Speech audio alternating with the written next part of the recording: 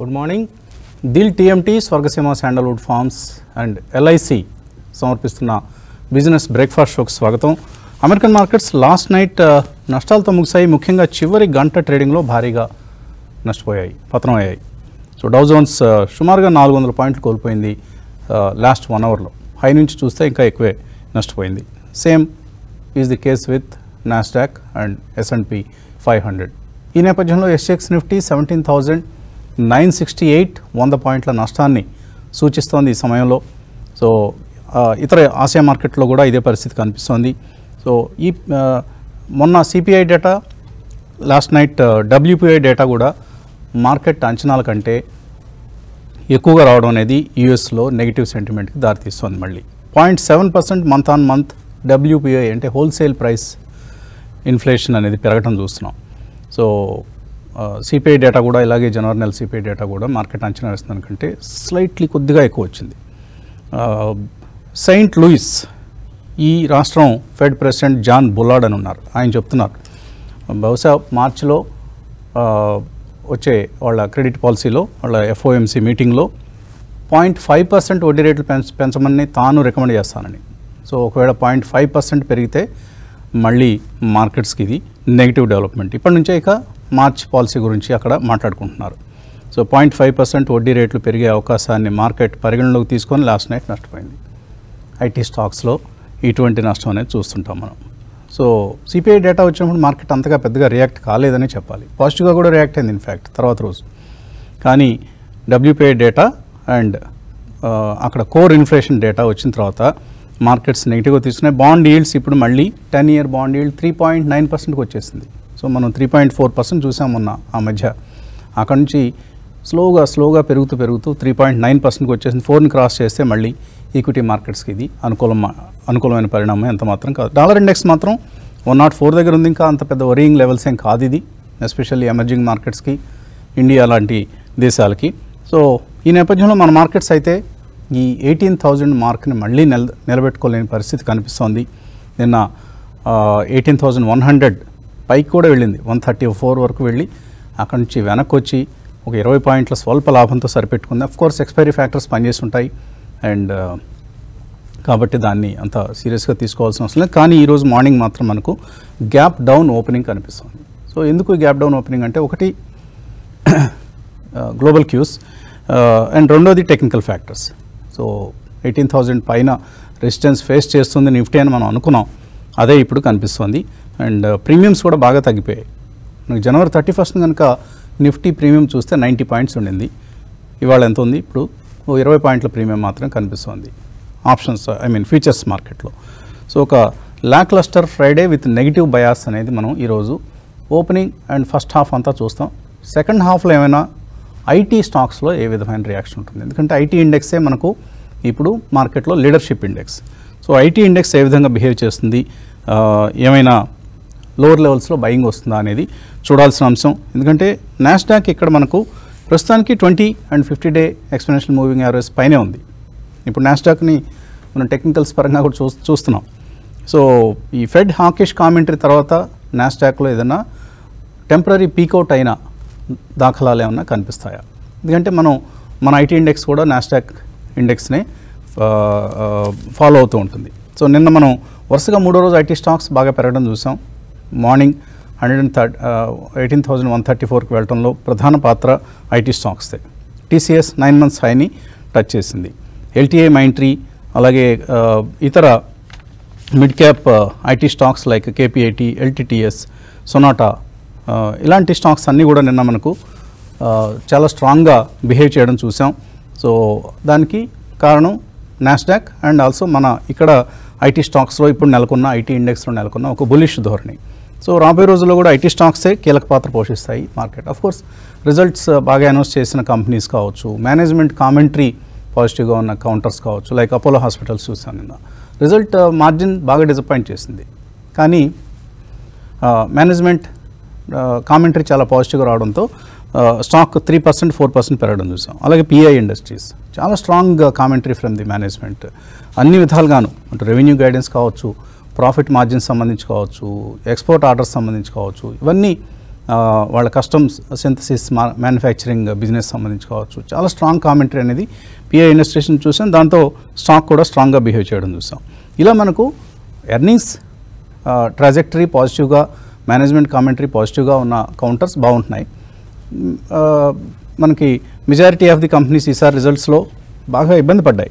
So అటువంటి companies, అటువంటి counters ఎలాగూ వీక్గానే ఉంటాయి. ఇది మనం గమనించాల్సిన అంశం. అండ్ ఆల్ ఇన్ ఆల్ ఇక్కడ నుంచి ఓన్లీ స్టాక్ స్పెసిఫిక్ యాక్షన్ ఉంటుంది. ఎందుకంటే మనకు మేజర్ అనౌన్స్మెంట్స్ ఎర్నింగ్స్ పరంగా కావచ్చు, మరొకటి కావచ్చు అయిపోయాయి, బడ్జెట్ ముగిసింది. ఇంకా ఇక్కడ నుంచి ఓన్లీ ఒక నెలన్నర పాటు కేవలం స్టాక్ స్పెసిఫిక్ యాక్షన్ అండ్ ఈ గ్లోబల్ డెవలప్మెంట్స్ ఏవైతే వస్తాయో, ఈ ఫెడ్ అఫీషియల్స్ కామెంటరీ, వాళ్ళు కామెంట్స్ ఎప్పటికప్పుడు విడుదల చేసే కామెంట్స్ కావచ్చు, ఇవన్నీ మార్కెట్స్ గమనాన్ని నిర్దేశిస్తాయి. సో యూఎస్లో మార్కెట్స్ తగ్గితే ఇక్కడ తగ్గుతాయి, పెరిగితే ఇక్కడ పెరుగుతాయి, అంతే. అంతకుమించి పెద్దగా మనకు క్యూస్ ఉండే అవకాశాలు కనపట్లేదు. గుడ్ మార్నింగ్ కుటుంబరావు గారు. గుడ్ మార్నింగ్ అండి. ఇవాళ మనకు గ్యాప్ డౌన్ ఓపెనింగ్ కనిపిస్తోంది. నిన్న గ్యాప్ అప్ ఓపెనింగ్ అలాగే పాజిటివ్ ట్రెండ్ని నిలబెట్టుకోలేకపోయింది. ఏమిటి మళ్ళీ నిఫ్టీ 17,700 ఆ లెవెల్కి, 750 లెవెల్కి వెళ్ళే అవకాశం కనిపిస్తుందా? అంటే ఒకటండి, బ్యాండ్ అయితే క్లియర్ గా తెలుస్తుంది. 17,800 to 18,200 బ్యాండ్ అనమాట నిఫ్టీది. అయితే 18,100 పైన నిన్న మార్నింగ్ ట్రేడ్ అయితే కాస్త సస్టైన్ అవుతుందేమో, అది కూడా వీక్లీ సెటిల్మెంట్ కూడా అనుకుంటే కనుక సస్టైన్ కాలేదు. And very couple of hours లో నేను అనమాట కంటిన్యూస్ గా ఓన్లీ 40-50 పాయింట్స్ పాజిటివ్ గా ట్రేడ్ అవుతుంది చూసాం అనమాట నిఫ్టీ. కాబట్టి end of the day week గానే, అంటే లిటరల్లీ ఫ్లాట్ గానే అనమాట అరౌండ్ 20 పాయింట్స్ పాజిటివ్ గా క్లోజ్ అవటం పెద్ద సర్ప్రైజింగ్ కాదు. ఎందుకంటే హైయర్ లెవెల్స్ అనమాట డెఫినెట్లీ సెల్లింగ్ వస్తుంది. ఇది ట్రేడింగ్ జోన్ కాబట్టి ఎవరైతే కనుక ధైర్యం చేసి 17,800 కింద కొన్నారో వాళ్ళకి దాదాపు 300 పాయింట్స్ దొరుకుతుంది కాబట్టి వాళ్ళు సెల్లింగ్ చేస్తారని అనుకున్నాం. అదే విధంగా అయ్యిందనమాట. మాక్సిమం పెయిన్ పాయింట్ కూడా 18,000 లెవెల్ దగ్గరే ఉంది, కాల్ ఆప్షన్ లో కానీ పుట్ ఆప్షన్ లో కానీ. కాబట్టి 18,000 దగ్గర end of the series close చేశాను అనుకో. ఎందుకంటే నెక్స్ట్ వీక్ సిరీస్ క్లోజింగ్ ఉంది ఎట్లాను, ఫిబ్రవరి నెలది. మరి సిరీస్ క్లోజింగ్ లో కనుక సపోజ్ 18,000 దగ్గర అయితే కనుక బోత్ కాల్ కానీ పుట్ కానీ కొన్నాళ్ళు ఇద్దరు కూడా నష్టపోతారనమాట. కాబట్టి నేను అనుకోవటం అరౌండ్ 18,000 కి దగ్గరలోనే విత్ ఇన్ 50 పాయింట్స్ రేంజ్ లో ఫిబ్రవరి సిరీస్ క్లోజ్ అవుతుంది అని చెప్పేసి అనుకుంటున్నా. యాజ్ ఆఫ్ అన్లెస్ ఏమన్నా స్ట్రాంగ్ డౌన్వర్డ్ మూవ్ అంటూ ఏదన్నా ట్రిజర్ అయితే ఇవాళ 18,000 బిలో అనమాట చెప్పలేం కానీ, but otherwise that should be the pain point level అని చెప్పేసి అని అంటాను. అయితే క్లియర్ గా మార్కెట్ లో యాక్టివిటీ బాగా తగ్గిందండి. వాల్యూమ్స్ కానీ what ever be because of కొత్త మార్జిన్ సిస్టమ్ కానీ ఇట్లా ఏదైనా ఉండండి. ఈవెన్ సెటిల్మెంట్ డేస్ నాటి కూడా అనమాట అనుకున్న వాల్యూమ్స్ రావట్లేదు. And it is becoming difficult for large market players అనమాట. పెద్ద పొజిషన్స్ తో ఆడే వాళ్ళకి లిక్విడిటీ కూడా కాస్త ప్రాబ్లం వస్తుంది, క్లియర్లీ తెలుస్తుంది. అయితే ఇది బోత్ క్యాష్ మార్కెట్ అనే కాకుండా ఎఫ్ఎండ్లో కూడా అనమాట అడ్వాన్స్ మార్జిన్ సిస్టమ్ ఈ ఇంపాక్ట్ చేస్తుందని చెప్పేసి చాలా మంది చెప్పడం కూడా చూస్తున్నాం మనం. మరి ఏమన్నా దీనిపైన రివ్యూ పెడుతుందా సెబీ కానీ ఎక్స్చేంజెస్ కానీ కమింగ్ వీక్స్ లో అనేది అయితే చూడాల్సి వస్తుంది. క్లియర్లీ మ్యాక్రో లెవెల్లో చూస్తే కనుక రూపాయి కొంచెం స్ట్రెంగ్ అయింది నిన్న 82.68 వరకు. క్రూడ్ ఆయిల్ మాత్రం ఫ్లాట్ గా ఉంది. కానీ ఇందాక మీరు చెప్పినట్టు కూడా అనమాట యుఎస్ ఫెడ్ అనమాట ఇండికేషన్ ఇప్పుడు క్లియర్ గా తెలుస్తుంది. రేట్ హైక్ అనమాట 0.5% మళ్ళీ ఉండొచ్చు అనేది అనమాట. కాబట్టి మార్కెట్ అక్కడ అది ఫ్యాక్టర్ చేసుకునే లోపల ఏదైతే recent firm trend చూపించిందో US market కూడా మేబీ స్లోగా ఫిజిల్ అవుట్ అయిపోవచ్చు. ఎందుకంటే ఆ రేట్ కట్ వచ్చే, ఆ రేట్ హైక్ వచ్చే టైం కల్లా market May correct another 2 to 3% US markets కూడా అని చెప్పేసి అని అంటున్నారు. ఎందుకంటే నిన్న షార్ప్ రైజ్ ఇన్ ఈల్డ్స్ కూడా అనమాట ఈ సిగ్నల్ చేస్తున్నాయి. కాబట్టి కేర్ఫుల్ గా చూడాలి. అయితే గత 1 quarter లోనమాట మన మార్కెట్ లో ఏదైతే వీక్నెస్ ఉంది, బ్రాడర్ మార్కెట్ లో కూడా చాలా స్టాక్స్ అనమాట 20-30% కరెక్ట్ అవటం కూడా మనం చూసాం. దాంట్లో ఒక రీటైల్ ఇన్వెస్టర్ అనే కాకుండా ఎడిషనల్ అంటే ప్రమోటర్స్ బారో చేసి ఉండొచ్చు అట్లా కూడా అనమాట చూస్తూ ఉంటే ప్రమోటర్స్ ప్లెడ్జ్ కూడా పెరిగింది, 1.6% పెరిగింది క్వార్టర్లో. ఇన్ఫాక్ట్ 2.2 lakh crores వరకు కూడా రీచ్ అయింది. సరే ఇందులో అదానీ కంపోనెంట్ ఏమన్నా ఉందా, వాళ్ళు ఫ్రెష్ గా ప్లెడ్జ్ చేశారనేది పక్కన పెట్టినా కూడా broad market overall statistic is 1.6% అనమాట. కాబట్టి స్లోగాన్ అనమాట ప్రమోటర్స్ కూడా కాస్త వాళ్ళ ఓన్ షేర్స్ సపోర్ట్ చేయాలన్నా కూడా కాస్త డిఫికల్టీ కనిపించే పరిస్థితి అయితే కనిపిస్తుంది. ఆటోమేటికల్లీ నేను అనుకోవటం ప్రమోటర్స్ కనుక పాజిటివ్ గా సపోర్ట్ చేయకపోతే కొన్ని ఇష్యూస్ లో లైక్ బైబ్యాక్ కానీ ఇట్లాంటివన్నీ కూడా అనౌన్స్మెంట్స్ చేసి నేను అనుకోవటం వీక్నెస్ ఆల్రెడీ సెటిల్ అయిన కౌంటర్స్ లో ఫర్దర్ వీక్నెస్ వచ్చే పాసిబిలిటీని కూడా మనం రూల్ అవుట్ చేయలేం. అయితే ఓవరాల్ గా మ్యాక్రో డేటా మనం చూస్తే గనక నిన్న ఆర్థిక మంత్రి గారు హైదరాబాద్ లో ఉన్నప్పుడు కూడా చెప్పిన తీరును బట్టి చూస్తా ఉంటే కరెంట్ అకౌంట్ డెఫిసిట్ ఇప్పుడు $100 బిలియన్ కిందే ఉంటుంది కాబట్టి కంఫర్ట్ లెవెల్లో ఉన్నాము. కాబట్టి ఈవెన్ ఇటు ఏదైతే కనుక రేటింగ్ ఏజెన్సీస్ రివ్యూ చేస్తాయంటే రేటింగ్ ఏజెన్సీస్ రివ్యూ కూడా మేము భయపడేది లేదు అన్నట్టు అనమాట ఇండికేషన్ ఇవ్వటం. అండ్ అదాని ఇష్యూ కూడా బై అండ్ లార్జ్ సబ్సిడీ అయిపోవటం, ఇవన్నీ చూస్తూ ఉంటే బ్రాడ్ మార్కెట్ కాస్త నిస్తేజంగానే ఈ ట్రేడింగ్ రేంజ్ లో మూవ్ అయ్యే పాసిబిలిటీ ఉంటుంది. ఇన్వెస్టర్స్ మాత్రం ట్రేడర్స్ ఏమో స్మాల్ పొజిషన్స్ తోటి ట్రేడ్ చేయాలి, ఇన్వెస్టర్స్ కి మాత్రం డెఫినెట్లీ పోర్ట్ఫోలియో రీషఫుల్ చేసుకోవడానికి ఆపర్చునిటీ వస్తాను. డెఫినెట్లీ Q3 రిజల్ట్స్ బ్రాడ్ గా మనం కనుక స్టడీ చేస్తే నిరాశపరిచినాయి అని చెప్పాలన్నమాట, అందులో డౌట్ లేదనమాట. ఎందుకంటే except select front line stocks అనమాట, లైక్ టెక్ స్టాక్స్ లో కానీ వీటిలో అనుకున్న అంచనాలని బట్టి వచ్చినాయి కానీ మెజారిటీ ఆఫ్ ద స్పేస్ లో మాత్రం రాకపోవటం అనమాట మనం చూసాం. అది మార్కెట్ వాల్యుయేషన్స్ లో కూడా రిఫ్లెక్ట్ అయిపోతుంది క్లియర్లీ అనమాట, ఏ విధంగా కరెక్షన్ అవుతుంది అనేది. నిన్న కూడా స్టాక్స్ లో చూస్తే కనుక సర్ప్రైజింగ్లీ వీక్ రిజల్ట్ వచ్చిన రోజున కరెక్ట్ అయ్యి కాస్త మళ్ళా స్లైట్ గా రికవర్ అవుతున్న tech Mahindra Hess been the front runner. నిన్న 5.5% అనమాట టెక్ మహీంద్రా పెరగటం. అండ్ అదే విధంగా అనమాట ఏదైతే కనుక కమెంటరీ కాస్త బెటర్ గా వచ్చిందో అలాంటిది అనమాట, లైక్ అపోలో హాస్పిటల్స్ బెటర్ గా ఉంటాం, ఓఎన్జీసీ కూడా రిజల్ట్ డీసెంట్ గా ఉండటంతో అనమాట, అండ్ హయ్యర్ క్రూడ్ ప్రైజెస్ తో బెనిఫిట్ అవటం తోటి ఓఎన్జీసీ గెయిన్ అవటం కూడా మనం చూసాం. అయితే F&O స్టాక్స్ లో మాత్రం క్లియర్లీ ఆడ్ కౌంటర్స్ నిన్న మార్నింగ్ మనం మెన్షన్ చేసాం. బెంగళూరు ఎయిర్ షో ఇంపాక్ట్ ఉంటుంది, అక్కడ ఎవరెవరైతే డీల్స్ చేసుకుంటున్నారో అనౌన్స్మెంట్స్ చేసుకుంటున్నారో ఆ స్టాక్స్ పెరగచ్చని. అదేవిధంగా హెచ్ఏఎల్ దాదాపు 10% పెరిగి 8% పాజిటివ్ గా క్లోజ్ అయింది. అదేవిధంగా బీడీఎల్ కూడా క్యాష్ మార్కెట్ లో ఏ విధంగా పెరిగింది అనేది చూస్తున్నాం. కాబట్టి డైలీ న్యూస్ ఫ్లో ట్రాక్ ఉంచితే అట్లీస్ట్ పొజిషనల్ ట్రేడర్స్ కనమాట మంచి ఆపర్చునిటీస్ దొరుకుతాయి, అది కేర్ఫుల్ గా చూడమంటాను. అండ్ బిఈఎల్ కూడా అనమాట స్ట్రెంత్ చూపిస్తుంది. లాస్ట్ టైం నార్త్ బ్యాంక్ అమ్మిన తర్వాత ఏదైతే కరెక్షన్ వచ్చిందో that may become the lowest point for the rest of the year కూడా అని చెప్పేసి అని అంటున్నారు. ఎందుకంటే ఆర్డర్ బుక్ ఫర్మ్ గా ఉంది కాబట్టి all in all stay invested, మరీ గాబరా పడాల్సిన అవసరం లేదు. బట్ కేర్ఫుల్ గా ఆచితూచి సెలెక్ట్ స్టాక్స్ లోనే ఇన్వెస్ట్మెంట్ కూడా చేయాలి.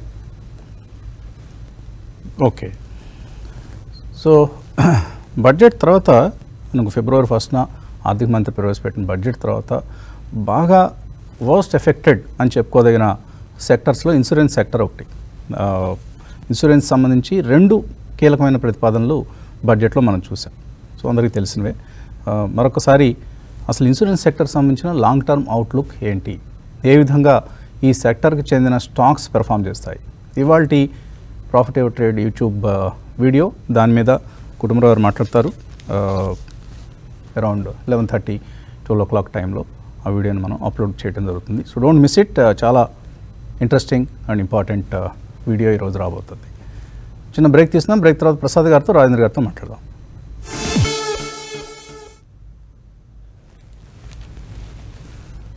Dil TMT, Swargaseema sandalwood forms and LIC సమర్పిస్తున్న బిజినెస్ బ్రేక్ఫాస్ట్ షోకి పునఃస్వాగతం. గుడ్ మార్నింగ్ ప్రసాద్ గారు. Good morning Vasant. సో మనం 2022లో మనకు చాలా సెక్టర్స్ మంచి రిటర్న్స్ ఇచ్చాయి.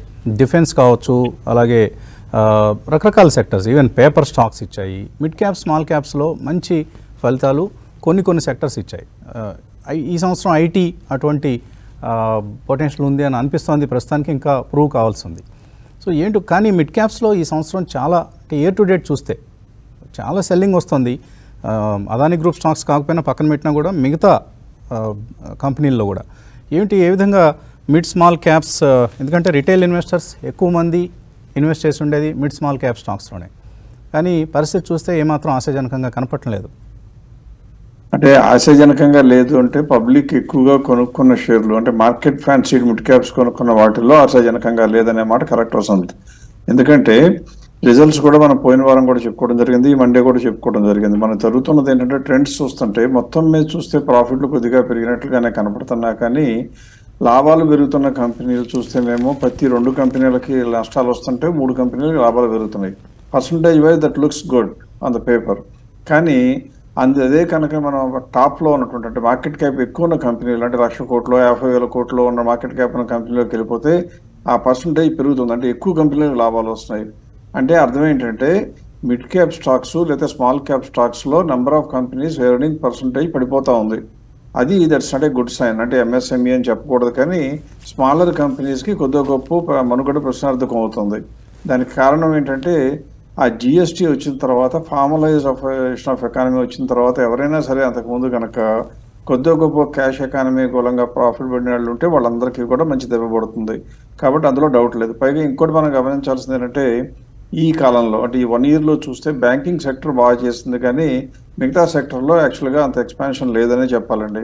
ఎందుకంటే నేను ఇప్పటికప్పుడు చూస్తూ ఉంటాం సిమెంట్ ఇండస్ట్రీని తీసుకుంటే యాక్చువల్గా ఎప్పుడు కూడా ఇన్ఫ్రాస్ట్రక్చర్ బాగుంటే సిమెంట్ ఇండస్ట్రీ అయితే ఇంజనీరింగ్ ఇండస్ట్రీలు పెరగాలి.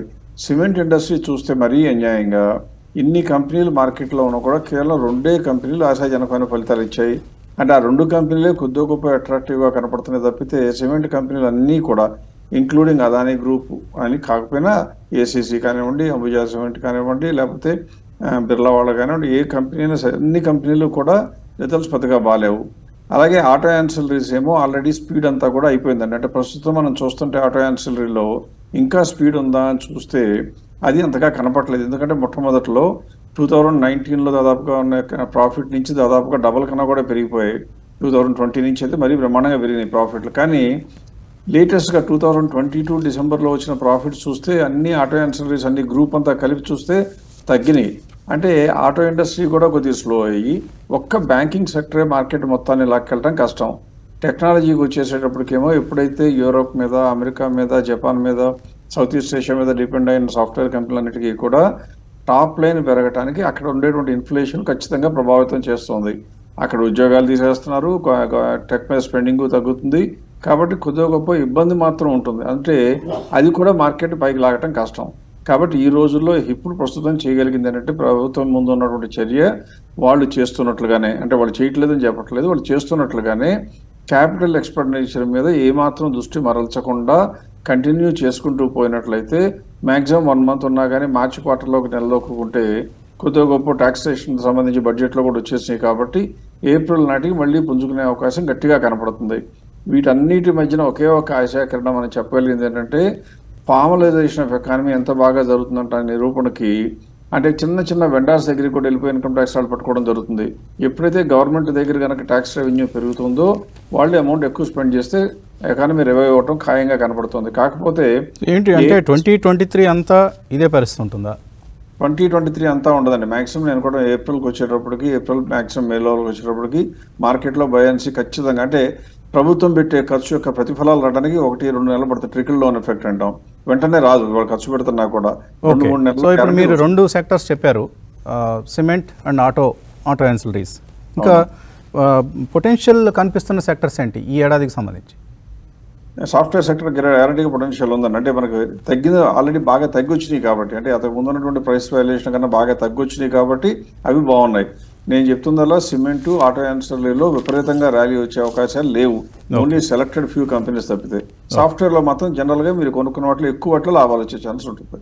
Okay, so IT is the consensus sector as of now. ఎక్కువ మంది అభిప్రాయపడుతున్న సెక్టర్ ఇది. ఇందులో లాభాలు వచ్చే అవకాశాలు 2023లో కనిపిస్తున్నాయి మనకు. మళ్ళీ సెక్టరల్ ప్రిఫరెన్సెస్ ఎప్పటికప్పుడు మారుతూ ఉంటాయి. మనం లాస్ట్ ఇయర్ పెర్ఫామ్ చేసిన సెక్టర్స్ ఈ ఇయర్ చేయడం లేదు, అది చాలామంది గమనించే ఉంటారు. గుడ్ మార్నింగ్ రాజేంద్ర గారు. గుడ్ మార్నింగ్ వసంత్ గారు. సో ఏంటి, థ్యాంక్ గాడ్ ఇట్స్ ఫ్రైడే అనుకోవాలా? ఏ విధంగా ట్రేడ్ చేయాలి? I think again it has become by and dips అండి. నేను ఉదయం మనం క్లియర్లీ చెప్పాము. ఐ థింక్ 18,205 ఏదైతే క్లియర్ రెసిస్టెన్స్ ఉందో అక్కడ షార్టింగ్ ఆపర్చునిటీ ఉంది. అఫ్ కోర్స్ మన ట్రేడర్స్ చాలా మంది 90% of the traders they doesn't go short. So దానికి మనం 18,000 పుట్ కూడా కొనమని సజెస్ట్ చేసాం. సో నేను ఎవరైనా 60 రూపీస్లో పుట్ కొని ఉంటే కనుక నిన్ననే 80 దాకా పెరగటం చూసాం. బట్ డెఫినెట్లీ ఈ రోజు I think one should book profit. So ఆప్షన్స్లో ఎలా ఉంటుందంటే వసంత్ గారు, మనం 60 రూపీస్లో కొన్న 90 అయితే we are making 50% in a day. So 30 rupees అని చూడకుండా probably one should try to book profits ఈరోజు డెఫినెట్గా. బట్ వన్ గుడ్ థింగ్ ఏంటంటే అగైన్ మనకి సపోర్ట్ పాయింట్ నియర్ బై ఉంది. సో రేంజ్ అనేది స్ట్రింక్ అయింది ఇప్పుడు. సో ఇంతకుముందు 17.5 అండ్ 18.3 ఉన్న range now it has become 17.9 and 18.3 అని చెప్పుకోవచ్చు. సో రేంజ్ అనేది కింద నుంచి కొద్దిగా అప్ సైడ్ అవుట్ అని చూసాం బాటమ్ ఏదైతే ఉందో. 17,892 అనేది 20-day moving average, that's where the support point.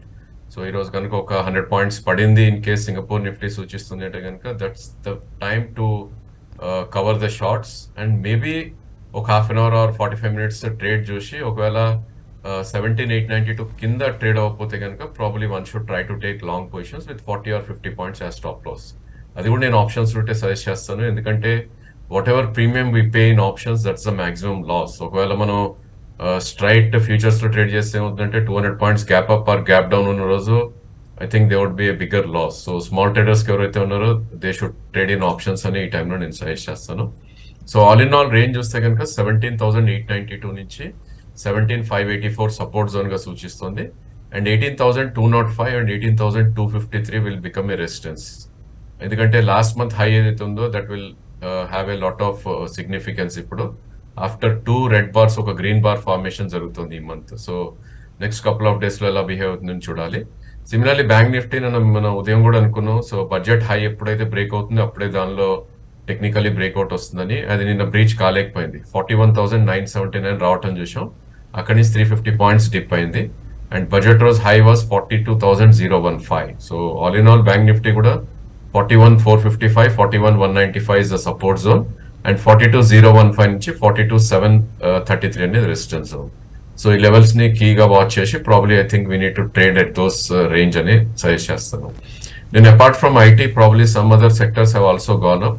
Like ఇందా కుటుంబరావు గారు చెప్పినట్టు డిఫెన్స్ సెక్టర్ ఏదైతే బడ్జెట్ తర్వాత డిప్ వచ్చిందో మోస్ట్ ఆఫ్ ద డిప్స్ ఏవైతే అయ్యాయో అవి కొంచెం రికవర్ అవటం చూసాం, పుల్ బ్యాక్స్ రావటం చూసాం.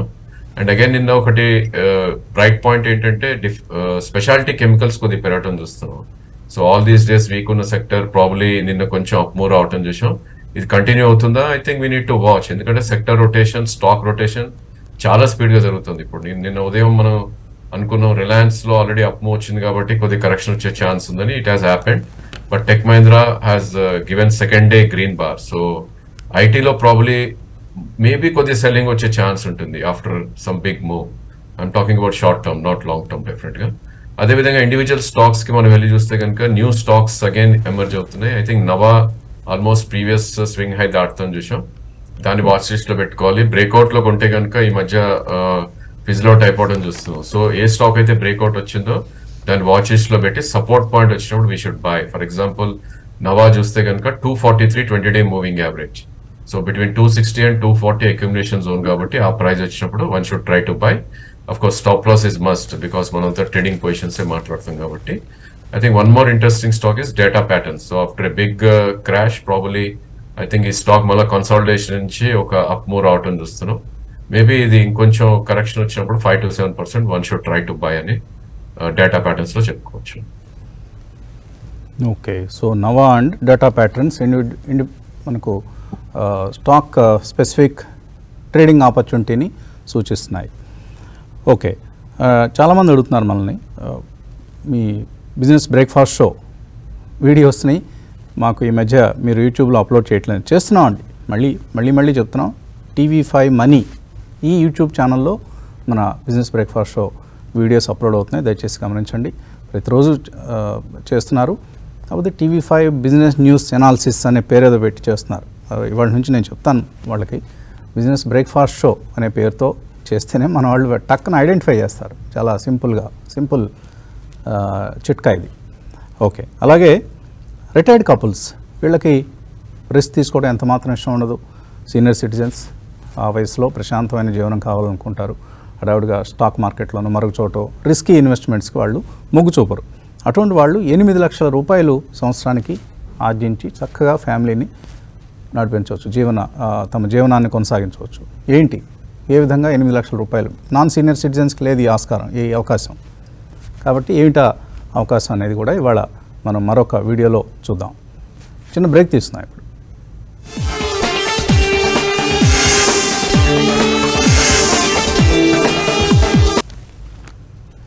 Dil TMT, Swargaseema sandalwood forms and LIC సమర్పిస్తున్న బిజినెస్ బ్రేక్ఫాస్ట్ షోకి పునఃస్వాగతం. 17,981 సమీపంలో మనకు ప్రీ ఓపెన్ ట్రేడ్లో నిఫ్టీ కనిపిస్తుంది. ఒక నెగిటివ్ ఓపెనింగ్ కోసం మార్కెట్స్ ఈరోజు సిద్ధంగా ఉన్నాయి. కాలర్స్ మెయిలర్స్ వెయిట్ చేస్తున్నారు. ముందుగా ఒక కాలర్ని పలకరిద్దాం. హలో నమస్తే అండి, అడగండి. Good morning sir. Good morning sir. Good morning sir నా ఇంటర్నేషనల్ కన్వర్స్ ఒక 1000 షేర్స్ 74 రూపీస్లో ఉన్నాయి సార్. 1 ఇయర్ నుంచి హోల్డ్ చేస్తున్నా. ఈ రిజల్ట్ వచ్చాయి సార్, రిజల్ట్ వచ్చాయి. ఒక కాంతి సార్ అని చెప్పమన్నాను సార్. క్రాంతి సార్ లేరు కదా, ఆయన ఈరోజు రాలేదు. Okay sir. కుటుంబరావు సార్ నేను టెక్నికల్ ఎలా ఉందో సార్ ఎవరైనా చెప్పాను. ఓకే. ఇంకో సార్ ఎల్ఐసి కూడా 100 షేర్స్ ఉన్నాయి సార్ 650లో లాంగ్ టర్మ్ కోసం తీసుకున్నాను సార్. 650లో ఉన్నాయి 100 shares LIC and international conveyors. Kutumbarao గారు. ఇంటర్నేషనల్ కన్వేయర్స్ అయితే ఫ్లాట్ రిజల్ట్ వచ్చిందండి డిసెంబర్, అండ్ గొప్ప స్టాక్ అయితే అని నేను అనుకోను. బట్ స్టాక్ ఏంటంటే దాదాపు 90 రూపీస్ వరకు వెళ్ళనమాట. అక్కడి నుంచి కరెక్ట్ ఇప్పుడు 55-56 దగ్గర ట్రేడ్ అవుతుంది. బేసికల్లీ ఈ ప్రైస్ కూడా సస్టైన్ అవుతుందంటే బైబ్యాక్ నడుస్తుంది ఇప్పుడు అనమాట. వన్స్ బైబ్యాక్ కంప్లీట్ అయిపోతే కనుక స్టాక్ నేను అనుకుంటాం 52 వీక్ లోస్ కూడా బ్రీచ్ అవ్వచ్చు డౌన్ సైడ్ అనమాట. As of now any relief rally buyback ending time అనమాట, రిలీఫ్ ర్యాలీలో ఏ 64-65 అట్లా వస్తే కూడా ఎగ్జిట్ అయ్యి వేరే బెటర్ స్టాక్ వెళ్ళొచ్చు. లేదు ఉంటారంటే లాంగ్ టర్మ్ కొంటే కనుక మేబీ ఇంజనీరింగ్ స్టాక్స్ లో, ఇటు మైనింగ్ స్టాక్స్ లో ఎస్పెషల్లీ ర్యాలీ వచ్చినప్పుడు అనమాట. బ్యాక్ ఎండ్ గా మైనింగ్ కంపెనీస్ కి కన్వేయర్ బెల్ట్స్ ఇట్లా ఇవన్నీ కూడా ఇస్తుంది కాబట్టి ఆ టైం అప్పుడు జంప్ వచ్చే పాసిబిలిటీ ఉంటుంది, అప్పుడు ఎగ్జిట్ అవ్వాలి. L&T definitely hold చేయమంటానండి. No LIC కదా, ఎల్ఐసి 650లో కొన్నారు. ఎల్ఐసి కూడా ఇప్పుడు ఏమీ చేయగలిగింది ఏమీ లేదండి, ఇక హోల్డ్ చేయాలి. ఎందుకంటే మనం చూసిన పోస్ట్ బడ్జెట్ వచ్చిన correction plus recently Adani noise లెవెల్లో అనమాట. ఎల్ఐసి కూడా ఎంత ఇన్వెస్ట్మెంట్స్ ఉన్నాయి అందులో, ఎస్బీఐ ఇంత లెండ్ చేసింది ఇట్లా అని ఈ నాయిస్ లెవెల్ ఉన్నప్పుడు ఈ 600 దగ్గరే ఓవర్ అవుతుంది. బట్ మీడియం టర్మ్ లో definitely LIC should give returns. కానీ చూసాం మనం ఐపీఓ వచ్చిన దగ్గర నుంచి ఎంత డిసప్పాయింట్మెంట్ ఇచ్చిందో. ఈవెన్ 700 బిలో డిప్ అయినప్పుడు చాలా మంది అనమాట బ్రోకింగ్ హౌసెస్ కూడా రికమెండ్ చేసింది స్టాక్ ని. బట్ ఇప్పటికి as of now still it is very very this thing week stock అని కనిపిస్తుంది. As of now just hold చేయాలి. ఓకే, మరో కాలర్ లైన్లో ఉన్నారు. హలో. హలో, నమస్తే అండి, మీ పేరు? మా పేరు రమేష్ అండి. రమేష్, హైదరాబాద్ నుంచి మాట్లాడుతున్నాం. అడగండి రమేష్. మాది ఒక డౌట్ అండి. అక్లయ్య సొల్యూషన్స్ అని ACCELYA, యాక్చువల్గా ఇది ఫ్లయింగ్ ఇండస్ట్రీకి సంబంధించింది. సో దాన్ని తీసుకోవచ్చా? అదొకటిని. న్యాచురల్ క్యాప్సూల్స్ అని ఇంకొకటి, మెడికల్ క్యాప్సూల్స్ తయారు చేసే కంపెనీ ఇది. సో ఈ రెండు తీసుకోవచ్చా అనేది కుటుంబరావు గారు నాడు సార్ చెప్తారు. అకేలియా సొల్యూషన్స్ వీళ్ళు ఈ ఎయిర్లైన్స్ ట్రావెల్ ఇండస్ట్రీకి సంబంధించిన technology solutions అందిస్తుంటారు, software solutions. Right అండి.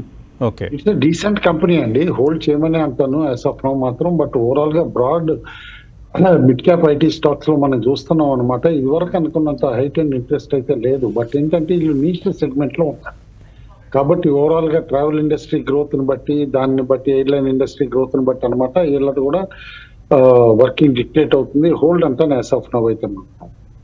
న్యాచురల్ క్యాప్సూల్స్ అయితే మనం చూసాము రీసెంట్లీ, ఐ థింక్ సస్పెండెడ్ అండి స్టాక్ అనమాట. I think must be for some reason, I don't know, but the company is doing extremely well. One of the few capsule companies anamata consistent ga oka good market share toti grow aina company, and last 1 year lo chala strong ga jump aina company kuda dadapu 178 నుంచి 550 వరకు వెళ్ళి stock ఇప్పుడు modest గా correct అయింది. But maybe some demerger are what ever news, I don't know, కాస్త more track చేయాల్సి వస్తుంది.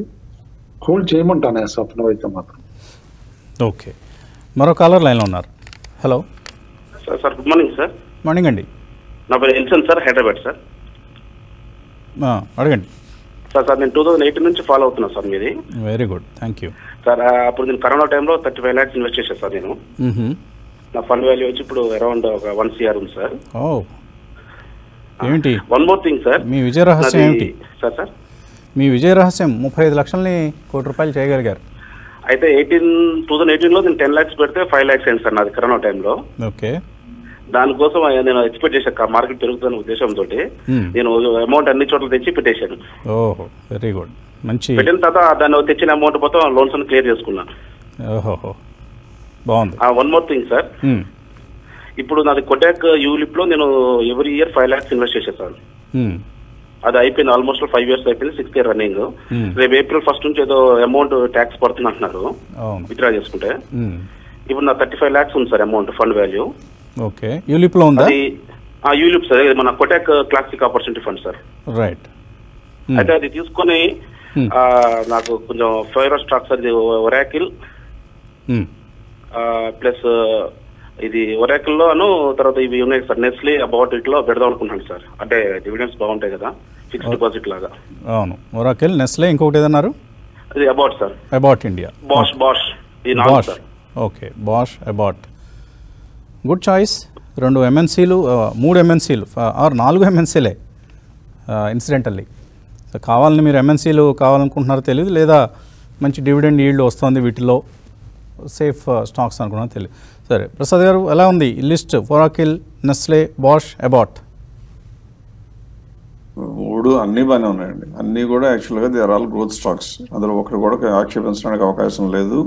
కాకపోతే కొన్నిసార్లు సైడ్ వేస్, కొన్నిసార్లు అప్ స్వింగ్ ఉంటుంది కానీ but everything all of them I fully endorse. ఏం ఆలోచన కూడా అక్కర్లేదు. అంటే మళ్ళీ ఊరికే ఒక్కో కంపెనీ గురించి నెంబర్లు కూడా చెప్పక్కర్లేదు. Everything is good. Correct. So అబౌట్లోనే మీరు డివిడెండ్ ఈల్డ్ తక్కువగా ఉంది, అదొకటి గమనించండి.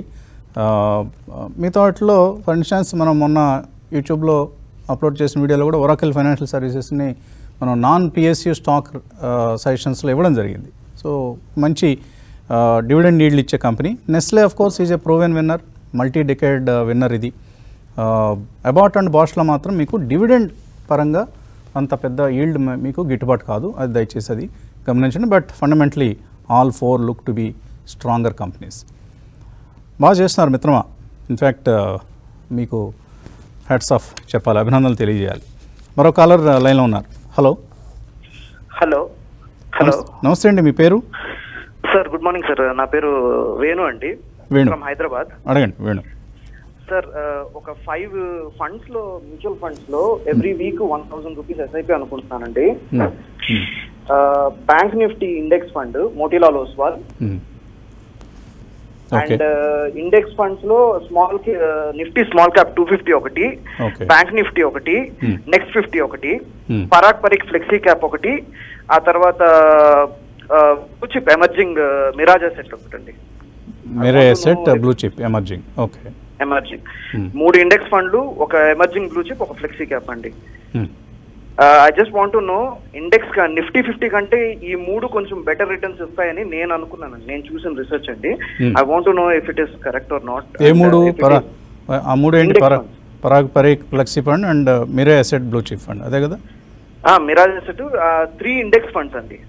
Bank Nifty, next 50 and small cap Nifty 250. Nifty small cap 250 అండి. మీరు కంపేర్ చేసి చూసారా?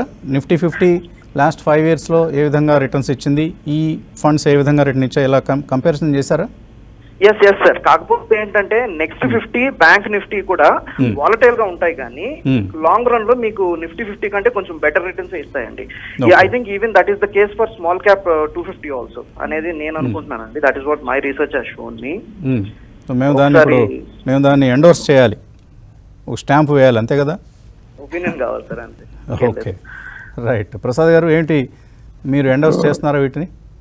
అంటే కొన్ని ఎండార్స్ చేయొచ్చండి. అండ్ ఇందులో ఆయన గమనించాల్సింది అంటే ఎప్పుడు కూడా ఇప్పుడు ఫ్యూచర్ గురించి ప్రిడిక్ట్ చేయడం అనేది ఆ ఫండ్ మేనేజర్కి తెలియదు, మనకి తెలియదు. కాకపోతే యూజువల్గా స్టడీ చేయాల్సిందంటే 5 years పెర్ఫార్మెన్స్ కనుక చూస్తుంటే అందులో కనుక మీరు మ్యూచువల్ ఫండ్స్ ఇన్వెస్ట్ చేస్తే యూజువల్గా 5 year ర్యాంకింగ్లో నుంచి టాప్ 10 నుంచి కింద పడిపోవడానికి అవకాశాలు తక్కువ ఉంటాయి.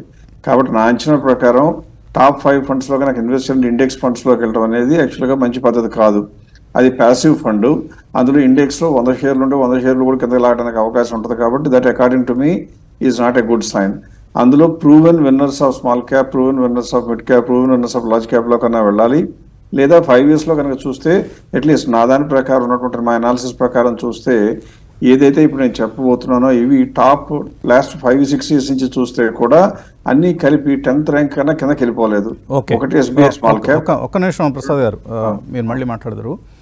మార్కెట్స్ ఓపెన్ అయ్యాయి, అందువల్ల డిస్టర్బ్ చేస్తున్నాను. 90 points డౌన్ నిఫ్టీ. ఈ సమయంలో మనకు బ్యాంక్ నిఫ్టీ కూడా ఒక 200 పాయింట్లకు పైగా నష్టంతో ఓపెన్ అయింది. 330 points down Sensex 0.54%. So 3 indices దాదాపుగా సమానంగానే నష్టాలతో ప్రారంభమయ్యాయి, even mid cap index for that matter. And breadth నెగిటివ్గా ఉంది. 900 స్టాక్స్ లాభాలతో ప్రారంభమైతే 1200 స్టాక్స్ నష్టాలతో ప్రారంభమయ్యాయి. So weak opening. ప్రికాల్ ఈ స్టాక్ని గమనించండి. ఈరోజు మార్నింగ్ నేను మర్చిపోయిన అంశం ఇది. మిందా ఇండస్ట్రీస్ ఏదైతే ఉందో, మిందా కార్ప్, ఆ కంపెనీ దీనిలో ప్రికాల్లో 15.7% వాటా తీసుకుంటోంది. దాంతో ఈ స్టాక్ ఇవాళ అప్పర్ సర్క్యూట్ దగ్గర ఫ్రీజ్ అయినట్లు కనిపిస్తుంది. మిందా కార్ప్ అప్పర్ సర్క్యూట్లో ఫ్రీజ్ అయింది. Pricol is up 4.8%. రాజేంద్ర గారు ఏం చేయొచ్చు ఈ టైంలో? దేర్ ఇస్ నో ట్రేడ్ అండి. We need to cover the shots. ఒకవేళ ఉంటే కనుక ఎవరు నిన్న 60 రూపీస్ లో పుట్ ఆప్షన్ కూడా ఉంటే now it is trading 120. So that's the only thing we can say now. And probably first half an hour I think it's sustain above 17,892. అంటే ఇప్పుడు ఆల్మోస్ట్ 100 పాయింట్స్ మైనస్ నుంచి 60 పాయింట్స్ మైనస్కి వచ్చింది. So I think first half an hour కనుక 17,900 above trade అవుతే కనుక 40 to 50 points stop loss తోటి I think options route లో one should try to buy Nifty. Okay Prasad గారు, మీరు స్మాల్ క్యాప్ స్కీమ్స్ కొన్ని సజెస్ట్ చేస్తున్నారు. స్మాల్ క్యాప్ కాదండి, టాప్ మ్యూచువల్ ఫండ్స్లో కనుక అయితే టాప్ 5 కొనుక్కోవాలనుకుంటే కనుక ఎస్బీఐ స్మాల్ క్యాప్ ఫండ్ ఒకటి, మిరే asset emerging blue chip, Nippon India small cap, Canara రబెకో emerging equities and axis mid cap. ఎందుకు చెప్తున్నానంటే ఈ 5 కంపెనీలు 5 మ్యూచువల్ ఫండ్ స్కీమ్లు ఇన్వెస్ట్మెంట్ ఈక్వల్గా వెయిట్స్ ఇన్వెస్ట్ చేసుకుని ఉంటే లాస్ట్ 5-6 ఇయర్స్లో ఎప్పుడూ 10th ర్యాంక్ కన్నా కిందకి వెళ్ళిపోలేదు. అంటే వెరీ స్టేబుల్ పెర్ఫార్మర్స్. అండ్ అన్నిటికన్నా ముందు లాంగ్ రన్లో ఖచ్చితంగా మీకు లాంగ్ టర్మ్ క్యాపిటల్ గెయిన్స్ వస్తాయి కానీ షార్ట్ టర్మ్ క్యాపిటల్ గెయిన్స్ వచ్చే అవకాశం ఉండదు. ప్రాసెస్ ఎలా ఉండాలంటే మీరు కొనుక్కున్నవి కనుక బాగా ర్యాంక్ పడిపోతే మార్చాలి కానీ లేకపోతే మార్చక్కర్లేదు. మార్చకూడదని భీష్మించి గుచ్చుకోకూడదు, మార్చడానికి ఎదురు చూడకూడదు. పెర్ఫార్మెన్స్ తగ్గినప్పుడు ఒక స్కీమ్ అవసరమైతే మార్చుకునేట్లు కనుక చేసుకుంటే these 5 seem to be the best if you wants to go for 5. Okay, so ఇప్పుడు ఆయన సెలెక్ట్ చేసుకున్న Nifty small cap 250, next 50 Parag Parikh flexi, bank Nifty, మిరే asset emerging blue chip, వీటికి అగెనిస్ట్గా పోటీగా ప్రసాద్ గారు ఒక 5 చెప్పారు. సో మళ్ళీ మనం 2028లో కలుద్దాం. కలిసినప్పుడు 5 ఏళ్ల తర్వాత మరి మన గురుగారు ఆయన వేణు కరెక్టా ప్రసాద్ గారు కరెక్టా అప్పటికి కానీ తెలియదు మనకి. ఈలోగా పోటీ నడుస్తూ ఉంటుంది. All the best Venu. Right, కొన్ని మెయిల్స్ చూద్దాం ఇప్పుడు. గౌస్ మొయినుద్దీన్ మెయిల్ పంపించారు. ఆయన రిటైర్మెంట్ కార్పస్ కోసం రిటర్న్స్ లెక్క కట్టేటప్పుడు రీట్స్ని అలాగే మ్యూచువల్ ఫండ్స్తో పాటు రీట్స్ పోర్ట్ఫోలియోని కూడా ఇన్వెస్ట్ చేస్తే ఎలా ఉంటుంది అని అడుగుతున్నారు. చేయొచ్చండి. రీట్స్ ఇంకా ఇండియాలో అంత పెద్ద మెచ్యూర్డ్ మార్కెట్ కాదు ఇది, యూఎస్లో లాగా. ఇక్కడ కూడా ఇప్పుడు 2-3 మనకు లిస్టెడ్ స్పేస్లో కూడా ఒక 2 రీట్స్ కనిపిస్తున్నాయి. అండ్ ప్రైవేట్ రీట్స్ ఉన్నాయి కొన్ని మీకు అందుబాటులో ఉంటే వాటిలో కూడా ఫిక్స్డ్ ఇన్కమ్ కోసం తప్పకుండా ఇన్వెస్ట్ చేయొచ్చు. Let the industry mature. ఇంకా తర్వాత బెక్టర్స్ ఫుడ్ శివకుమార్ అడుగుతున్నారు whether to hold or exit. ఈ మధ్య పెర్ఫామ్ చేసింది, 52-week హైస్ దగ్గర ఉంది బెక్టర్స్ ఫుడ్. అలాగే బ్యాంకో కూడా 7%, బ్యాంకో ప్రొడక్ట్స్ 7% ప్రాఫిట్లో ఉన్నమాట. కుటుంబాలు హోల్డ్ చేయొచ్చా 2? Betters food hold చేయమంటానండి. ఎందుకంటే షార్ప్ ర్యాలీ వచ్చినా కూడా చాలా మంది ఏంటంటే టెంప్టెడ్ అనమాట. లిస్టింగ్ అయిన తర్వాత ఇదేనమాట ఆల్ టైమ్ హైకి స్టాక్ కూడా రావటం 550 లెవెల్స్కి ఆ లెవెల్స్. బట్ రిజల్ట్ పరంగా చూస్తే కనుక గుడ్ రిజల్ట్ ఇచ్చారు. Both top line bottom line కూడా పెరిగింది కాబట్టి మొమెంటం కూడా వచ్చింది కాబట్టి. అండ్ ఎనీవే ఇటు పబ్లిక్ హోల్డింగ్ కూడా అనమాట తక్కువ ఉంది. ఇన్స్టిట్యూషనల్ ప్రెజెన్స్ బాగానే ఉంది ఐపీఓ తర్వాత. హోల్డ్ అంటాను as of now. But trading stop లో షుడ్ బి అరౌండ్ 480 అట్లా ట్రేడింగ్ స్టాప్ పెట్టుకుంటే better. Okay, Samireddy TV5 breakfast show ద్వారా ₹1,00,000 ప్రాఫిట్ వచ్చిందట. సో మంచిది, సంతోషం మా అందరికీ. స్టెర్లింగ్ టూల్స్ ఉన్నాయట ఆయన దగ్గర ₹356. సామిరెడ్డి ఒక చిట్కా కనిపెట్టారు. ఆయన ఇలాంటి క్యాప్షన్ పెడితే వీళ్ళు తప్పకుండా చదువుతారు, వీళ్ళని మెచ్చుకుంటున్నాం కదా, వీళ్ళు వేసేసుకుంటారన్న ఉద్దేశంతో పెడుతున్నారు. సరే మంచిదే. అండ్ అన్ని లవ్ సింబల్స్ ఏవో పెడతారు సో దట్ మన అట్రాక్షన్ ఆయన మెయిల్ వైపు వెళుతుందన్న ఉద్దేశంతో. స్టెర్లింగ్ టూల్స్ ₹356 ఉన్నాయి, 120 షేర్లు. రాజేంద్ర గారు హోల్డ్ చేయొచ్చా సెల్ చేయొచ్చా? నేను కొన్నది కొద్ది హై ప్రైస్ లో కొన్నప్పటికీ షుడ్ హోల్డ్ అండి. ఎందుకంటే చాలా స్ట్రెంత్ ఎగ్జిబిట్ చేస్తున్న స్టాక్ ఇది. ఆల్ టైమ్ హై చూస్తే కనుక 2017లో 478 వెళ్ళింది స్టాక్ ఇది. So next couple of years లో ప్రాబ్లీ డెఫినెట్లీ అది రివిజిట్ చేస్తుంది 478 అనేది. ఓన్లీ థింగ్ ఏంటంటే లాస్ట్ 4 months లో ఈ స్టాక్ 200 నుంచి అబౌట్ 400 అయింది, డబుల్ అయింది. కాబట్టి కొద్ది కన్సాలిడేషన్ ఉండే ఛాన్స్ ఉంది. అండ్ హైయర్ లెవెల్లో ఉన్నారు కాబట్టి ఈ should average. So average price should be around 280. ఒకవేళ వస్తే కనుక స్టెర్లింగ్ టూల్స్ ఈ షుడ్ యావరేజ్ 2 years ఈ షుడ్ డెఫినెట్లీ హోల్డ్ ఆన్ అని నా suggestion. Srinivas Godapati trade cred అనే సంస్థ 11 to 12% interest and short term investments offer చేస్తుంది. ట్రస్ట్ చేయొచ్చా? డీటెయిల్స్ చెప్పండి అని. తెలియదండి, మీరే ఈ కంపెనీ నేనైతే ఎప్పుడు వినలేదు ఇటువంటి కంపెనీ పేరు. కేర్ఫుల్గా ఉండండి. 12% ఇంట్రెస్ట్ ఇస్తున్నారు అంటే they should make some 18-20% interest somewhere else. అప్పుడే కదా వాళ్ళు ఖర్చులని పోని మీకు అంత ఇవ్వగలుగుతారు. మరి చాలా కేర్ఫుల్గా ఉండాలి ఇటువంటి హామీల పట్ల. బొరోసిల్ రెన్యూబుల్స్ గోవింద్ కుమార్ అడుగుతున్నారు అండ్ కొచ్చిన్ షిప్ యార్డ్, ఈ రెండు లాంగ్ టర్మ్ కోసం ఎంటర్ అవుదాం అనుకుంటున్నారు, ఎంటర్ కావచ్చా? కొచ్చిన్ షిప్ యార్డ్ ఖచ్చితంగా ఎంటర్ అవ్వమంటానండి. ఎందుకంటే హైస్ నుంచి కరెక్ట్ కూడా అయింది, ఇప్పుడు డివిడెండ్ కూడా ఉంది, డెఫినెట్లీ బై అంటాను. ఎందుకంటే ఇటు షిప్ యార్డ్స్ లో ఎస్పెషల్లీ డిఫెన్స్ క్యాటర్ చేసే లార్జ్ షిప్స్ అన్నమాట. ఇప్పుడు ఎయిర్ క్రాఫ్ట్ క్యారియర్ అది కూడా వీళ్ళే సప్లై చేశారు, India's first home made air craft carrier కూడా అనమాట. కాబట్టి డెఫినెట్లీ బై అంటాను. శ్రీనివాస్ బొరోసిల్ రిన్యూబుల్స్ కూడానండి స్టాక్ అయితే ఇప్పుడు బాగా కరెక్ట్ అయింది హైస్ నుంచి అనమాట. మనం చూసిన 800+ కి వెళ్ళిన స్టాక్ వేవ్ లో అనమాట. ఇప్పుడు జస్ట్ అరౌండ్ 480 దగ్గర ట్రేడ్ అవుతుంది. డిసెంబర్ రిజల్ట్ వాస్ ఫ్లాట్ అంటాను, నెగిటివ్ కూడా కాదు, బట్ ఫ్లాట్ రిజల్ట్ అనమాట. సెప్టెంబర్ లో 24 crores వస్తే డిసెంబర్ 22 crores వచ్చింది. హోల్డ్ అంటాను as of now, correction complete అయిపోయిందని అనుకుంటున్నా. ఫ్రెష్ బయింగ్ కూడా ఇక్కడ నుంచి అటెంప్ట్ చేయొచ్చు. Stop loss should be around 440 అట్లా. కాటూరు శ్రీనివాస్ ఎల్ఎన్టీ కొన్నారట 1196 రూపాయల్లో, అలాగే ఏజిస్ లాజిస్టిక్స్ 260లో ఉన్నాయి, ఏం చేయొచ్చు ఈ రెండు? ఎల్ఎన్టీ అమ్మేసి ఆయన రిలయన్స్ కానీ ఏదైనా కొందాం అనుకుంటున్నారు, కరెక్ట్ టైం చేయొచ్చు ఆ పని? ఎల్ఎన్టీ యాక్చువల్గా ఇప్పుడు కూడా బాగుందండి పెర్ఫార్మెన్స్. దానికి అమ్మి మార్చాలంటే రిలయన్స్లోకి వెళ్ళడం ఖచ్చితంగా నా లెక్క ప్రకారం అయితే it's not a good proportion at all. రిలయన్స్లో only some of parts లాగా వాళ్ళ బిజినెస్ అన్నింటినీ కూడా డివైడ్ చేసి వేరీ చేస్తేనే వాల్యుయేషన్ వస్తుంది. అదర్వైజ్ ఎల్ఎన్టీలో ఇంకా there is about 10-15% scope to grow ఉంది. So I don't think దర్స్ a good choice to move from L&T. Okay right. So ఇంకా చాలా మెయిల్స్ చదవలేకపోయాం సమయం సరిపోవడం వలన. Thanks for watching. మధ్యాహ్నం యాప్లో కలుద్దాం. Keep watching TV5.